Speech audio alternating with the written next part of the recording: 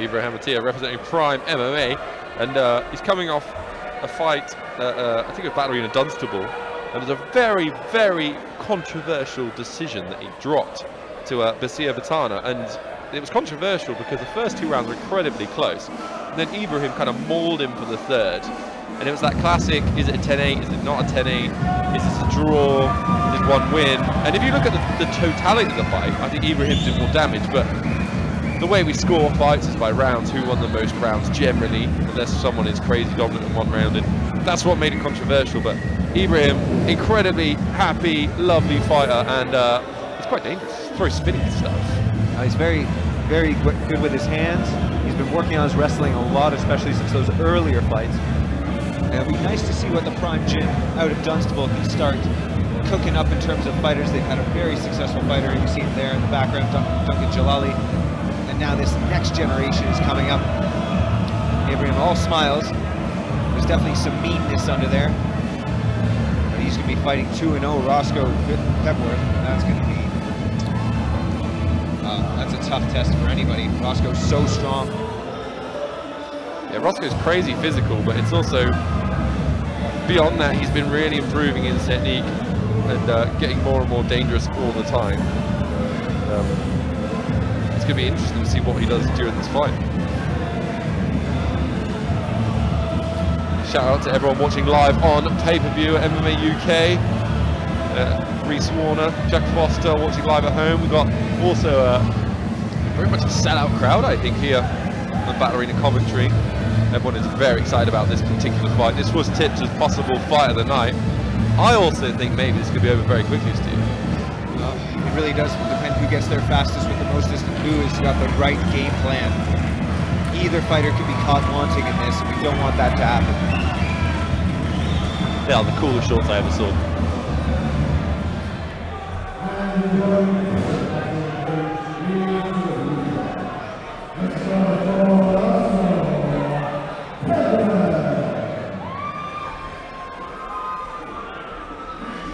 Roscoe Pebworth coming out representing Kraken MMA, incredibly strong.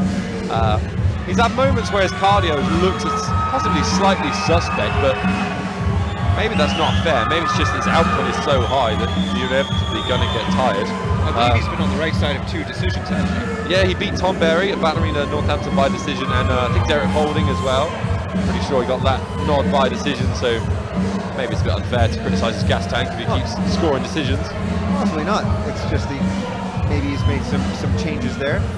He has been the stronger, stockier fighter in the past. We'll see how he measures up against Ibrahim.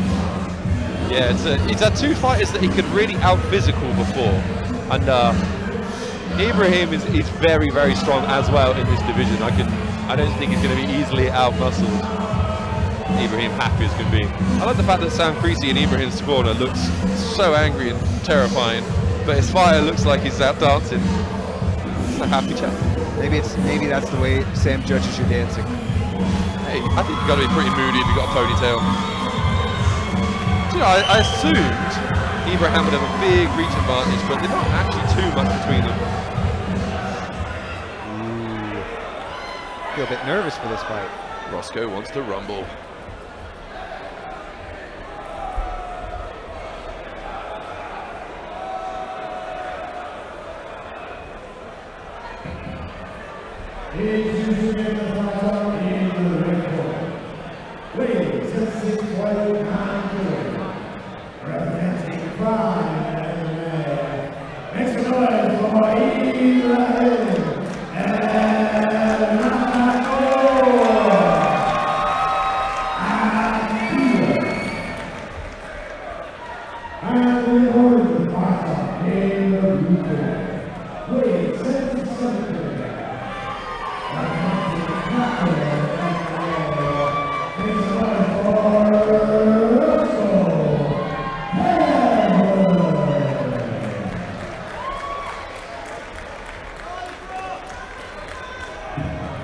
Roscoe just gave the double guns pose, man. He's ready. He's a big old boy. He's ready. And he's not nearly as short as you would think he is, right? Like, to be that size, he's chopping a lot of weight off himself. He's so heavily muscled. Ibrahim is also pretty heavily muscled for his frame. Oh, both runs into the first few seconds. Somebody dropped a gumshoe. Was that a gumshoe? We've seen before from Roscoe that he doesn't take shots overly well, but this is what he does, Steve. No position. He runs you to the cage, he holds you there, uses that frame. Yeah, Ibra has a very nice overhook whizzer position. If he commits to it, there he used it to dig the underhook there. He's got to watch because Pebworth is going to chase his legs. Good. Now he's going to look to lift, right? So he just needs to single. Stay heavy. Yeah, it's good by Roscoe. Ibrahim dug that underhook. Roscoe just switched to the single. Ibrahim using his own judo-style little trip there. This is where I thought it'd be interesting because Roscoe has been able to kind of outmuscle everyone in these positions before. Ibrahim's probably a little bit stronger than his previous opponents. And he's doing the right things technically. He's getting under that arm. He's focusing on the head. Back to the whizzer in the head. He's an extra corner man in that team. It should be. It's all things that Ibra does well. And Roscoe's doing so well here just to hold on. He strips the grip there. He's trying to build him back up. Yeah. What's weird about Roscoe doing this, though, is he's not really chaining to his single. He needs to step off to his right side and try to gather that up and run Ibra along the fence, which he's done there a bit. But he is a very tiring position as he works to get his hands together. Ibra's got to be aware of that because now he's going to get lifted and taken down.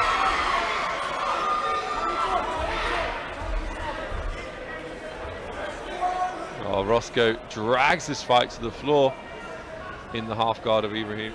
Ibrahim doing kind of a modified lockdown almost on that leg. He needs to work that underhook. Yeah. Try to needs to lift himself up. What Steve means by that is his left arm is currently over that arm. He needs to dig under, which will allow him to make some space, come onto his right elbow and start working back to his feet. At the moment, he's a little bit stuck because of that underhook. Underhook. Steve is calling for an underhook on that side. Just waiting for it. Now he's got that nice lockdown. Now he can possibly dig it. Yeah, that's the thing. If you get the lockdown, you need the underhook. And at the moment, Ibrahim is holding on. He's not digging that underhook. He needs to set up. Left arm underhook. He's got the opposite side. There you go. He's got the underhook now, Steve. This is going to be a lot more successful from there. There we go. Now he can turn in if he wanted to. Yeah, it's going to give him a little bit more space now. He's got that underhook. I can't believe you're shouting advice to one of the fighters, Steve. That seems biased. Never. Roscoe's this is good though. Roscoe's done well to kind of eke this out after getting stung on the top. And yeah, now he gets to land. This is Roscoe's round, definitely. Another shot. Neither of these shots landed, but he gets the takedown in the control. That's a round to Roscoe's just constant pressure, using that physicality. And he's been to decision before. He's got a good gas tank. He can drive to the cage, and this is what was very similar to Roscoe's style we've seen before. This is how tired. This is what happens now. Well, now we're going to assume that Ibrahim wants to keep this now on the feet, keep that distance, use some kicks up the middle, get Roscoe guessing about rushing in and closing the distance. Nice replay of that takedown. Nice takedown. Very nice. Got the hands together. That was it. Very, very strong. Very powerful. Breathing deep. Great cornering there. Got Duncan Jalali in his corner. I think Sam Creasy as well behind the cage.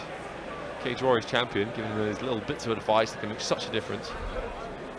We'll see how the second round ekes out because Pebworth is just a freight train coming forward nowadays with that double leg.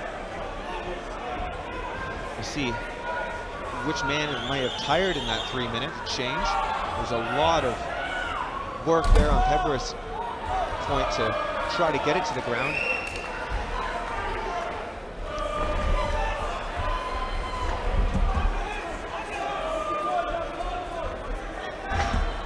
Use that whizzer. That's what he has to do. He has to trying to trip Roscoe. Oh, ends up on the bottom. Terrible advice from Steve. Sorry, Steve. He had it. Yeah, he nearly had it. Oh, he gets the close guard. That's a good position for Ibrahim. He can be dangerous from here. for a kind of shoulder crunch sweep there briefly. He's coming up, looking for a hip bump. And Roscoe is very strong. He's going to make anything from this position tough. Also, Roscoe, you know, he's keeping his arms low. He's vulnerable to omoplatas, bringing the leg high. He's keeping his head in his chest. It's much more MMA style than jiu-jitsu style. Prime has added a lot of jiu-jitsu to their program as well. So I might see some balance there. He's wrapping the head, which is good.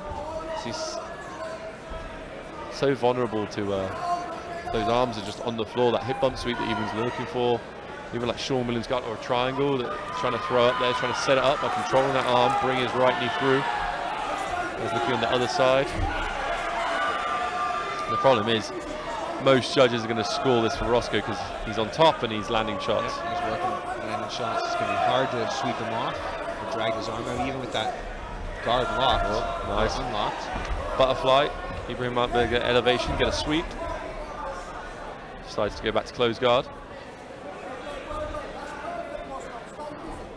I love it, Steve, when people put their hands on the mat like Roscoe's doing. It gives me little Sean Williams guard entries. No, just boom, lock over it. Yeah, lock over it.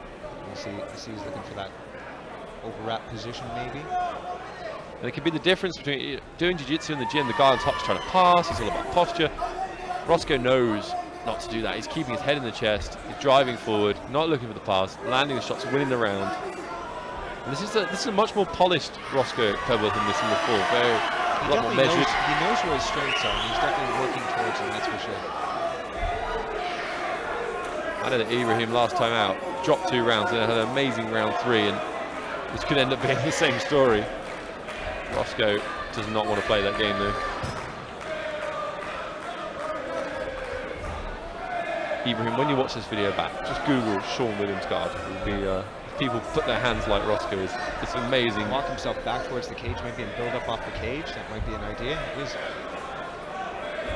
Yeah, so there's a lot of control here, but Roscoe looking for the Dagestani hand wrap a little bit. Unusual from inside the closed guard, but I'm sure it'll work. It's kind of old school actually. If he wants to pass the arm to get the pass. A lot of good riding time here from Roscoe. Yep. We had to bump that. And another round for Roscoe Pebworth. And this is a different Roscoe, much more measured, pacing himself a lot better. Although he looks tired, that's the freshest we've probably seen him going into 3rd round. Ibrahim also doesn't look too tired. Just maybe frustrated. Just frustrated. I'd like to see Ibrahim just throw some shots, really. If he was allowed to, he needs to back up. He needs to move away. If he could have opened round 1 with some shots down the middle, maybe a little teep up the middle, get Roscoe worried about rushing forward.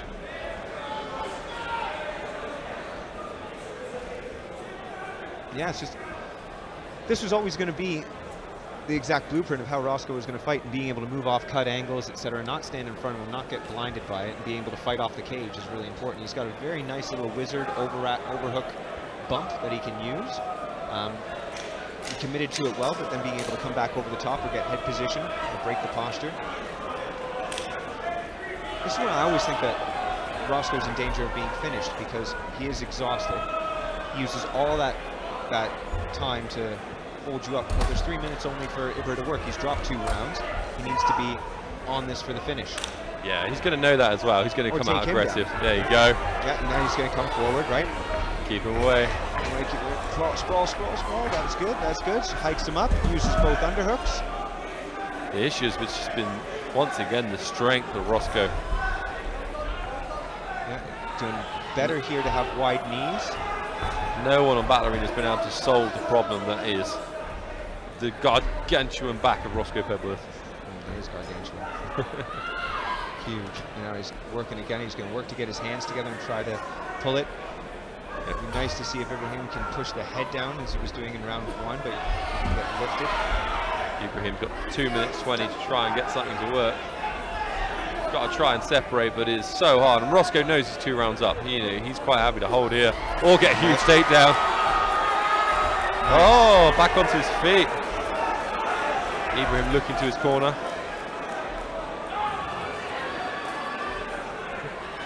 Very coachable is Ibrahim. Oh, this could be a problem. Needs to stand back up, get his legs back under him. If he can, hands are separated, stand up. He's He's got to stand out. He's got to work that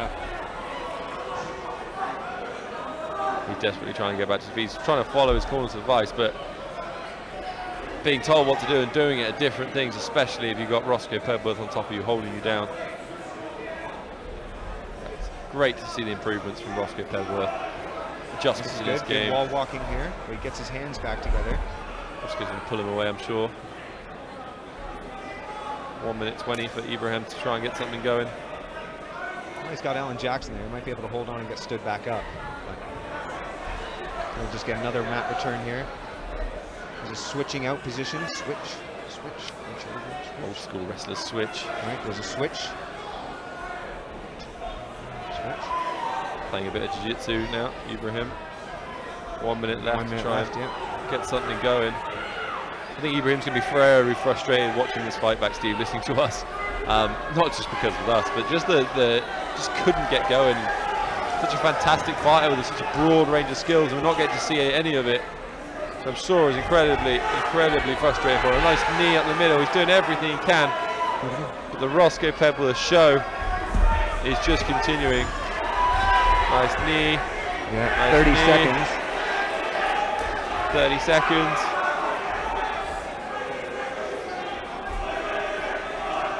I mean, it's a very See, this is another round. weird round. Like, yeah, I mean, technically, Ibrahim's the only one that's done any damage. Roscoe's just held this position the whole time.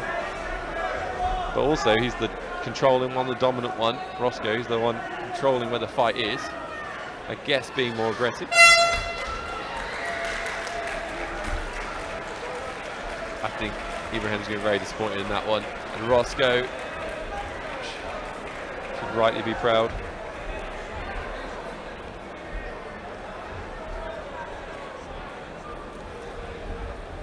Ibrahim's corner, just looking a little frustrated.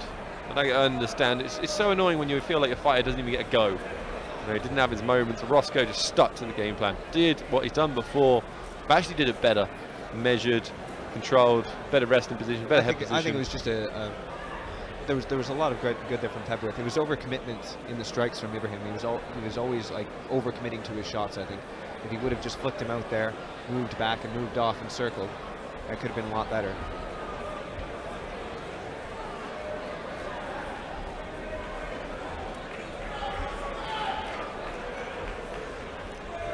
Guy that's going to come forward like that, got to be aware of it. Move off.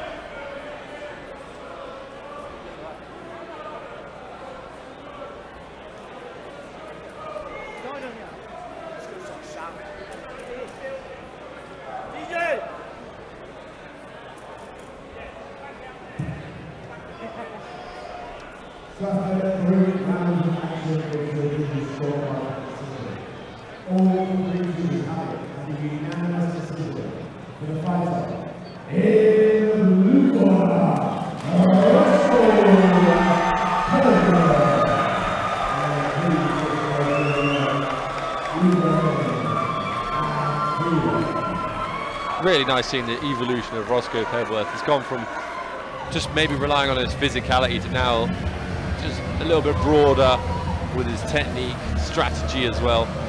Excellent work, and to just shut down such a talented, skilled fighter in Ibrahim Attia, just about to shut all that down, stick to the game plan, is admirable. And this game is not always about having the most exciting fights. It is about winning fights, putting together those win streaks. Well, now he's on a 3-0 win streak, that's for sure.